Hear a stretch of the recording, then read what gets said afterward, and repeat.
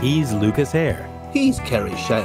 And this is a trailer for Is It Rolling, Bob? Talking Dylan. We talk to interesting people like singer-songwriter Loudon Wainwright III. I dream about Bob Dylan a lot. He is definitely under my mind. He's the most important person in my dreams. Author Neil Gaiman. Part 3 of American Gods is called This Moment of the Storm. And of course, it's a hard rain's gonna fall is another way of saying that. Bass player Rob Stoner. I was discovering this on this Desire session that, this is the way he likes to work. He likes to just launch into the thing and it's sink or swim. If you're good enough to be there in the first place, you ought to be able to swim. Comedian Nish Kumar. If you don't like a single Bob Dylan song, then I think a part of your humanity may be missing. Singer Billy Bragg. So I spent the entire gig thinking to myself, what am I going to say to Bob Dylan that doesn't sound like, hello, Bob, I really like your records.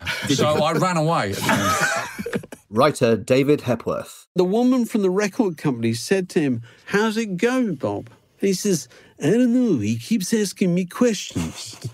Actor David Morrissey. Each album is such a chapter in a life. And novelist John Niven. It could take you 20 or 30 years to try and to start to see the whole picture, can't it? But it's a lot of fun.